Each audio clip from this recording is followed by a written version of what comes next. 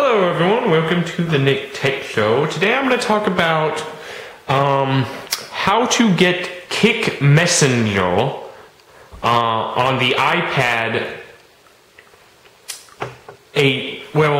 kind of native look on the iPad, since everyone knows Kik is available, is a social, like an MSN type thing, MSN Messenger type application that it's some odd reason a lot of people use. I don't really understand it that much, but as you can tell when you go to the App Store and look for it in the iPad, you can only get the iPhone version, and that's what you download, is the download version on your iPad, okay?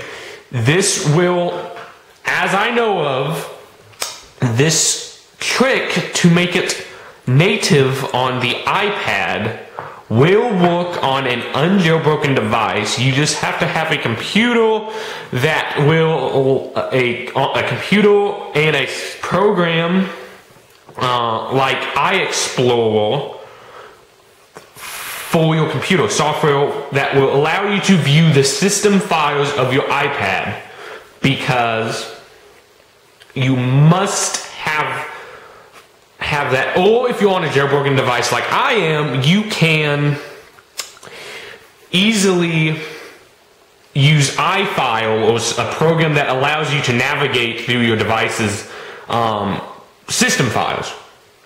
So this is what it will look like if you make it where it is natively on the iPad. As you can see, it's full screen, completely full screen on the iPad. Even when you rotate it, it's still full screen on the iPad. You don't have to have that little iPhone keyboard and type messages out. Okay? As you can, with this trick, there is some issues with like this, where it will show your profile like this, your settings, but that's okay. And if you go back and you want to send a new message, you can send a new message, search for name, and different things. Okay? So, and when you send a message, this is what it'll look like, okay? As you can tell, you still can do things. Let's say, as you can see, it's got the full iPad keyboard even when you turn it. It's got your full iPad keyboard, but that happens. That I do notice happens when you have it like this, but when you have it like this, and like I said, you get that black bar. Only when you try to type like that black bar will show up and we move that. That I do notice happens on the iPad, but there's one fix to it where you just type like this. Type like this with this vertical, not horizontal. If you type like horizontal, that happens. So let's restart the app and show you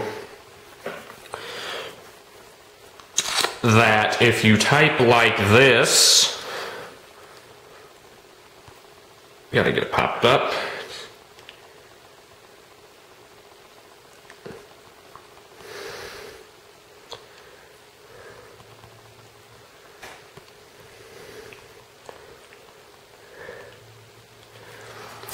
And voila, and then you send it. And that's how it looks on the iPad. When you do this, that stays like that, so you'd have to tap in if you disable the keyboard, move the keyboard down, or when you tap on it, keyboard pops up, and you tap on the screen and it pops up. You still can add all your different things, and everything works. And like I said, it does have bugs. I will just tell you that it has bugs and stuff, but at least if you use it a lot and you use it like this, you can be saved by using a full native iPad keyboard instead of the iPhone version. And as some users know, usually if you stripe over, you get a bunch of different options. That will not work on the iPad. So you might ask, how do you do this?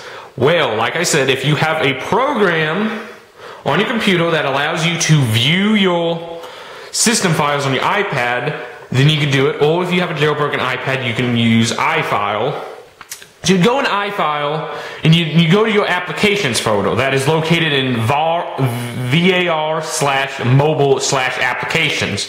That's where you find all your applications that's currently installed on your iPad. Okay, so you'd have to go through this and find this. I think that's it. Yes. I already know what it was, that's why I knew which application to. And when you see that you have 4 photos and 2 files, you'd want to go into the Kik app. And then you'd scroll down all the way until you see info.plis, I think it is. Info plist.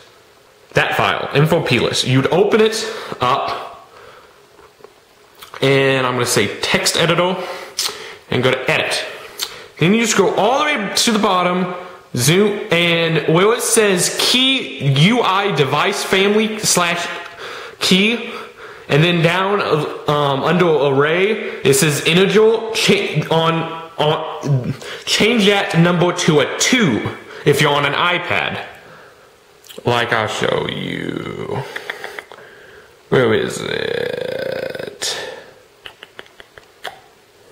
Right there. Where it says right under UI device family, you would change the integer to 2 for the iPad. And then you would save it and click done. And then you would respring your device. I use the Respring app. And you respring to your device, and then I like to close the app before you respring. I always do that. You click that, respring, close the app, respring, and after it resprings, it should load up the iPad version, the iPad natively iPad app, if you want to call it, but it's really an iPhone app. And when it loads up, you'd see it should be like this, full screen. Like I said, if you type like this, I think it beginning. Yeah, you cannot type horizontal for some odd reason, but you can type vertical just fine. So there you have it. How to make Kik Messenger look good on an iPad. Hope you liked the video. Hope you like, share, and comment on this video if you liked it. And subscribe to the channel if you want more videos like this. Find out more videos like this. And I have where you can find us below. Links below where you can find the computer group and all that, and how to make money on your Android, iPhone, iPad, and iPod. How to make money on them, and a link below to a Facebook event that we are hosting next month. You might want to check that out. We have the link below. And another person you'd want to check out is the person that's going to be hosting the our event, Fedoraman Studios. I have his link below. You can check him out. And that's about it. So hope you guys have a nice day. See ya.